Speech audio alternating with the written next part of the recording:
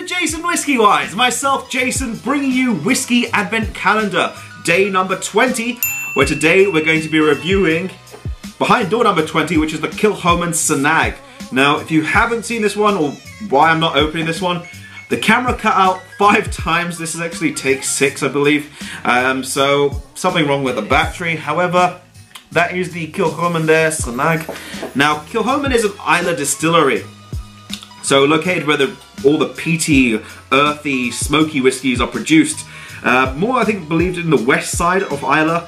And the name Sanaig, if I have said that right, is a bourbon and sherry matured whiskey bottled at 46%. And the name actually comes from a little rocky, woody creek. Woody? Rocky Creek. I just threw wood in there. But yeah, it's a rocky creek and it's named after that. So if you are going to the distillery and this is one of your favorites, pick up a dram, sit next to the creek, a little pond, and enjoy the whiskey at hand. So we're going to leave that there with Mr. Bananas.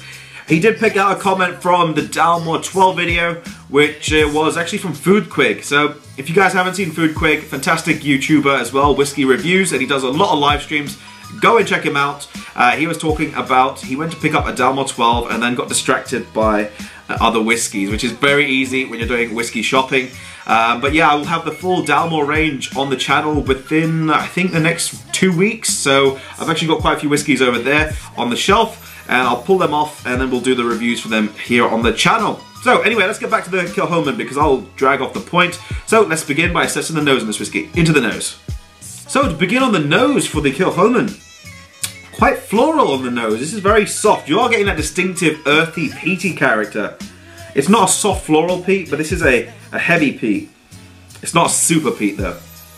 It's got a little undertone note of burning rubber.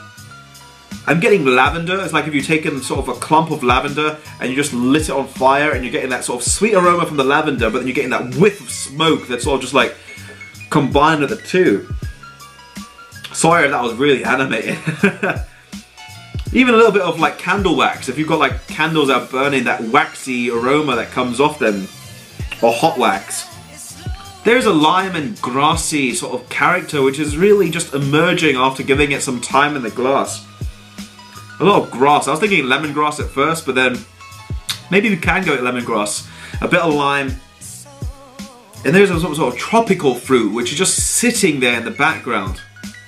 More like a dry mango. Wow.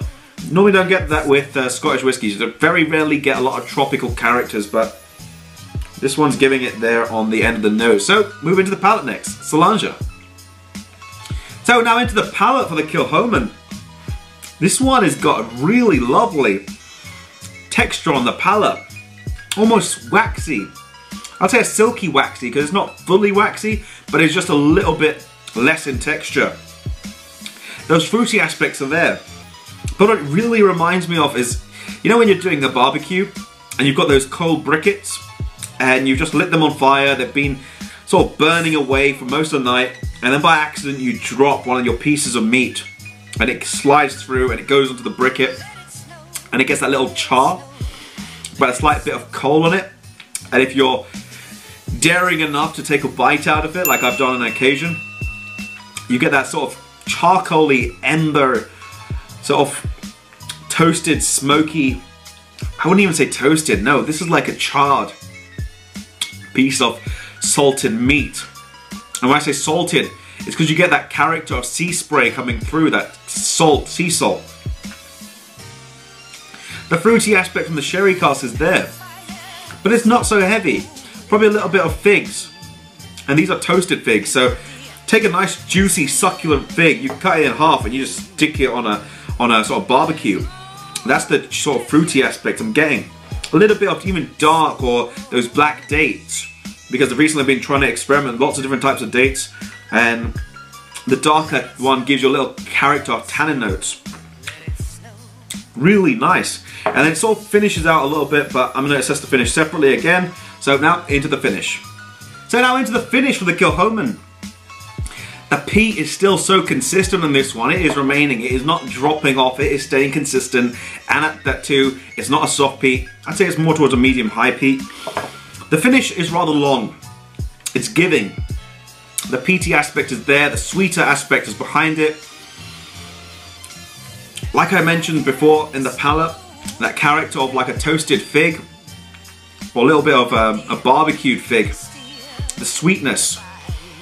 It's almost like taking a creme brulee and torching over the top of it and just overdoing it ever so slightly. And when you take a bite of it, you're going to get the sweeter aspect, the caramelly sort of notes, but also that nice char, that little burnt, crispy top bit, which is just almost like it's going to snap in your mouth when you're having that little piece of it in your mouth. Really great. I'm liking this one a lot. Let me know your thoughts if you tried any of the Kilchomans. But on that note, I'm going to leave the video at that. If you guys have enjoyed the video, feel free to drop in a thumbs up. Be sure to hit the subscribe button, which I'll leave over there. And I'll leave some other related videos up on screen if you fancy going and checking them out. But on that note, that's been from me, Mr. Bananas. I'll catch you all for the next video. Salanja.